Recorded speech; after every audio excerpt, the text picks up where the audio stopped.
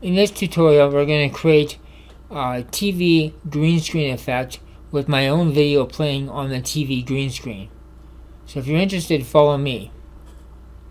So grab the green screen clip, drag to the first track, grab your video footage, drag to the second track.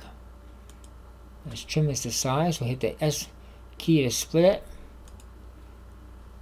And we'll delete the audio because we don't need the audio. So put the playhead at the beginning. Go to Event FX. Select Sony Chroma Key. Click OK. Select the blue. Look for the eyedropper.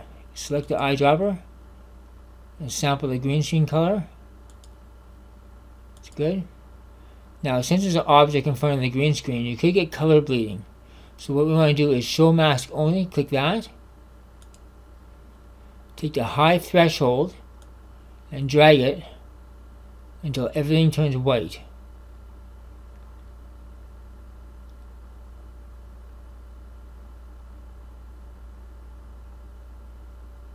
Right there is good. And check this show mask only. Close that out of here. Now I have to resize the video on the screen. So going to track motion. Make it a little smaller. Right there. That's good. And this is the final effect.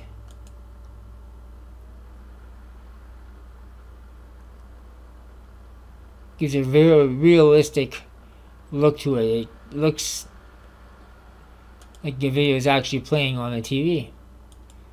So if you like this video, please give me a thumbs up, and thanks for watching.